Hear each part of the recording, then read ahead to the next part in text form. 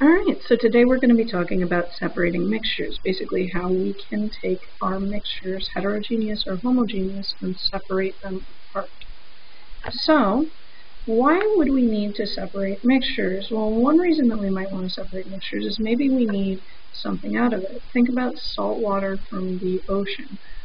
We have a limited supply of fresh water here on the planet, so sometimes we might want to take the ocean water, which covers a huge chunk of the globe. We want to take some of that salty ocean water. We want to turn it into fresh drinking water, or water that we can use to water our gardens, or to flush our toilets, or take showers, right? Now, that would be why we would want to separate mixtures. What about separating a suspension versus separating a solution or colloid? Remember, our suspension has different size particles than our solution or colloid would. And there is a key difference in how we can separate those. And the other thing we're going to address is how we can use our physical properties to separate things. Now, we didn't talk about magnetism before in the physical properties video, but we did talk about boiling point, we talked about particle size. Magnetism is another physical property that we can use to help separate out certain materials. So we're going to discuss how these different things can work together to help us separate out our mixtures. So separating suspensions. Suspensions can be separated using filtration. Remember, filtration is one of the ways that we distinguish whether or not something could be filtered. Was one of the ways we distinguish between homogeneous and heterogeneous mixtures. So in this case, suspensions can be separated by filtration. Basically what filtration is that we take like paper or a net or some gel even, and we use that as a way, we pour the liquid over that medium. So that would be like, say, the coffee filter in your coffee pot. We put whatever it is we're trying to separate into the filter. What will happen is that the particles are big enough that they'll be trapped by the weave in the paper, or they'll be trapped by the grit in the gel, or they'll be trapped by whatever it is that you're using as a filter. And what will come through in the bottom is just the liquid portion. So you'll wind up with your residue in the filter, which will be your solids, the stuff that was trapped by the filter, and you'll wind up with your filtrate, which is going to be the liquid that came off it. So this is a pretty quick and easy way to separate suspensions. It's why we use Brita pitchers or pure pitchers for tap water, separating out tap water, because we can pour our tap water in there. What the filter does is it pulls out all the stuff like the particles of stuff that might have been coating the pipes that brought the water to your house, or anything that may have been in the sink. It can filter that out and leave you with fresher tasting water. So another way that we use filtration is that we use a process called chromatography. Now, chromatography is it can be a pretty confusing topic for some students. Basically what you have is you have your filter paper, and you're now doing filtration sideways. We typically use this to create quote-unquote fingerprints of things. So you might be creating a quote-unquote fingerprint of an ink. What dyes make up that ink? You might be creating a fingerprint of DNA. You might be trying to figure out what proteins are in something. And we can use this to find it out. Now, is it great for actually getting quantities? Like if you wanted, say, only the red dye from a pen, would you use chromatography to get it? Probably not. It's not going to be able to separate things in bulk. It really just tells us what's in something. So with this, basically what you have is you put dots on your filter paper. And you put your filter paper in some sort of solvent, in this case probably water.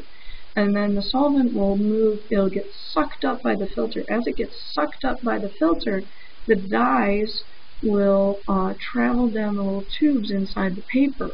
The bigger dyes are going to have a harder time traveling, whereas the smaller dyes will go much quicker. Think about it like in the maze of tubes at Chuck E. Cheese's. Say that you have a little teeny tiny second grader, and you have let's say a 7th grader, so somebody who's a little bigger, and then you've got a 12th grader, so somebody who's probably pretty tall, okay? If you put all three of them and tell them to go through the same tube at the same time, what you'll find is that that little second grader, who's teeny tiny still, can easily navigate those tubes, and they get to the end much quicker, whereas your 7th grader maybe takes a little more time because they aren't quite as tiny, they have a little bit more trouble getting through the tubes. And then your 12th grader may be so tall that they don't even fit in the tubes anymore. So sometimes you'll see that inks stay, parts of the pigments may not move at all, and that may be because the ink pigment is too big to travel. Now the other thing to remember with this, especially with inks, is that we have things like permanent markers. Now the entire point of a permanent marker is that it's not easily dissolved in water, right? So if we put water in the bottom of our chromatography setup and try and separate out that permanent marker, of course it's not going to work because it doesn't dissolve in water. So instead what we would need to do is find what it does dissolve in and use that as our solvent to spread out the inks. So that's chromatography. You just need to have a broad understanding of it. So separating solutions and colloids. Remember, solutions and colloids cannot be separated by filtration. But what we can do is we can use boiling points to separate our solutions. This is called distillation. So again, this would be a situation where, let's say that you got all the fish poop and all the sand and the seashells out of your ocean water. You're still going to have salt in that water. Salt water is a solution, okay? So we need to figure out how to get the salt and the water separated. So the way that we do that, we use distillation. What you have is a setup where you're basically heating the water, okay? Now, you've probably never seen salt boil. The reason that you've never seen salt itself, like pure iodized table salt, you've probably never seen it boiling is because its boiling point is so darn high.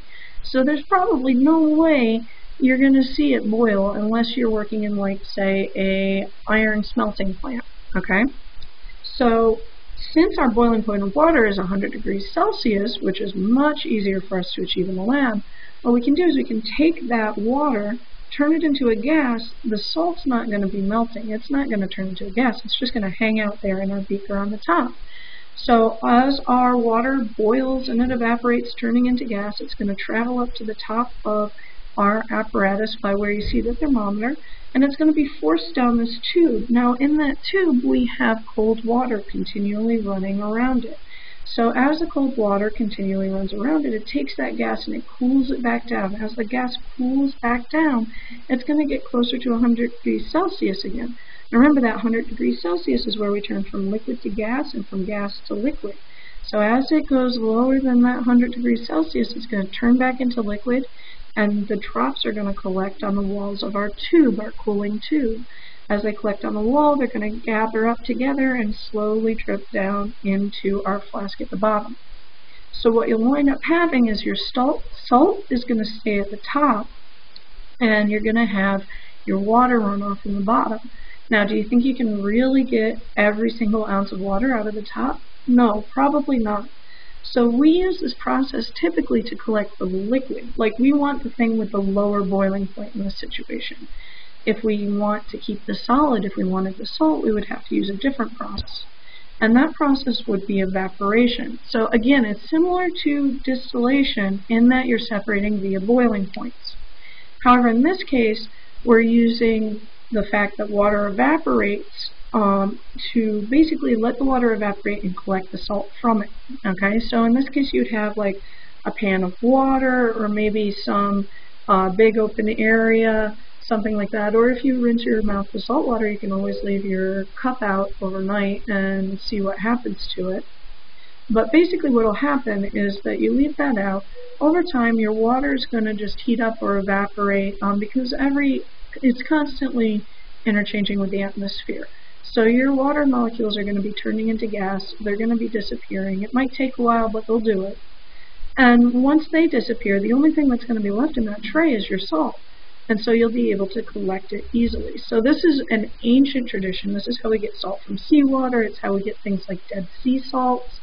And we use it all over the world because it's such a simple, low-tech method. So basically those are a few different ways that you can separate your mixtures. If you have any questions, please let me know, and please keep your eyes out for more videos.